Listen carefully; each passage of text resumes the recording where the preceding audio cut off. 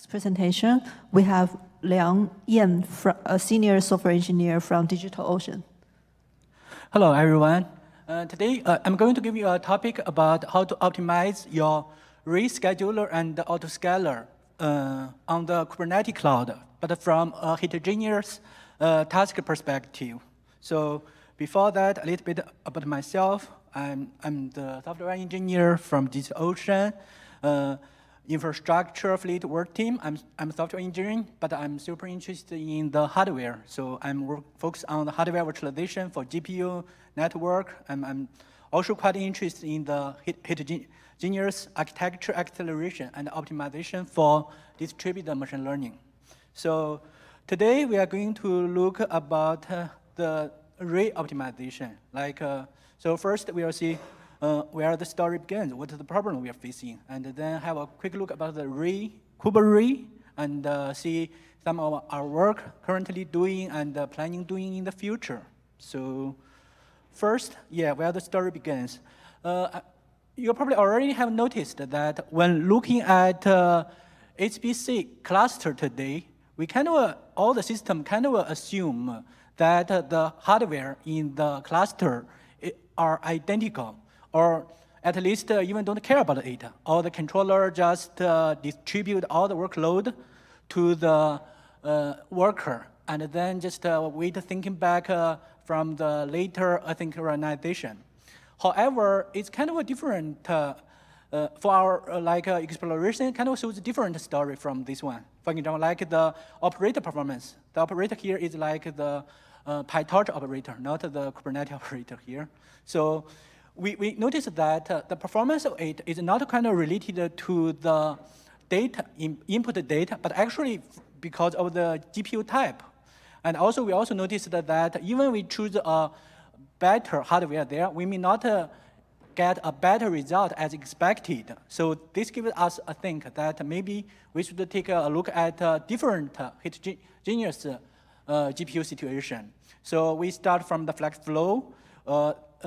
The first distributed machine learning that could provide automatic parallel strategy is from CMU.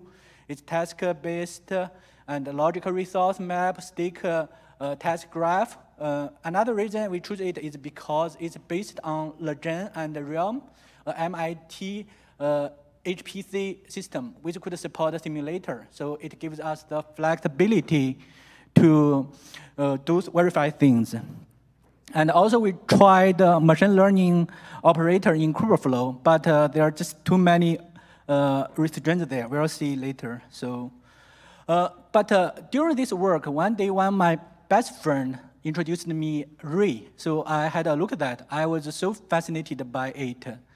So for a quick introduction, Ray is a kind of popular distributed machine learning today, which is back behind ChatGPT of OpenAI. And me, myself, are so interested in three kind of main features of it. The first one is the Ray actor model.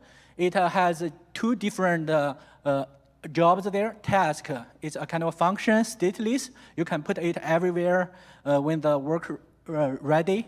The other is actor. It's a class which has the stateful, which kind of have you can't just assign it anywhere. You need to put someone already has an actor there. It also has this remote function. You can set up the resource you're going to use. It also has the weight to coordinate your dependency during the setup. The other one is the resource. Similar with the flex flow, I just talked about that. It also has this map idea conception here. So it has the logical resource. And when we set up like the remote function earlier, it's actually not the pure physical resource. And even we set up the resource quarter there, it's actually not like we set 2 CPU, 5 GPU. It may not really use this exact one. So this gives us the flexibility to try different machine type, device type later. So the last and also most important one is the dynamic task graph. Also similar with the flex flow, it's static task graphic. So that one is easier. For this one, it's much more complicated. Of course, it also has the flexibility for setting up. So it needs like low latency scheduling. It also needs like when scheduling things there, you need two different work nodes there. You need to make sure all the data is also there. So they kind of have this in-memory data center database there called the Epic Arrow there. I think that's for this purpose here. So yes, Ray could also run on the KubeRay, similar with all the other training operator in the Kubeflow on the Kubernetes. Here, it's kind of interesting. It's also like using this KubeRay operator. Every time you launch a job, it actually launch a cluster there. And it has all the resources there. You can set up CPU, GPU, and this gives us the idea to try different resource setup. It also has an autoscaler, but similar with other Kubernetes scheduler or even the Kubeflow scheduler there is quite straightforward and quite limited on the function. We can, yes, not so much we want to do, but we definitely want to improve.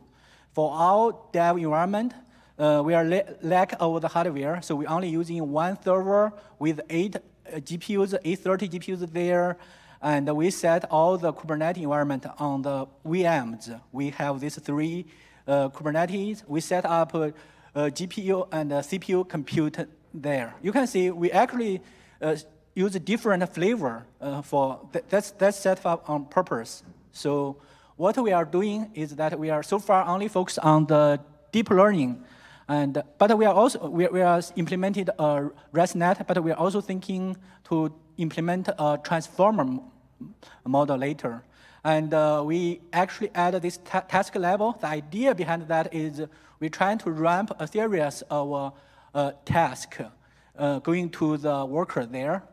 And it's actually pretty good. I think the idea, there's a PyTorch operator there called the operator fusion. It's kind of a similar idea.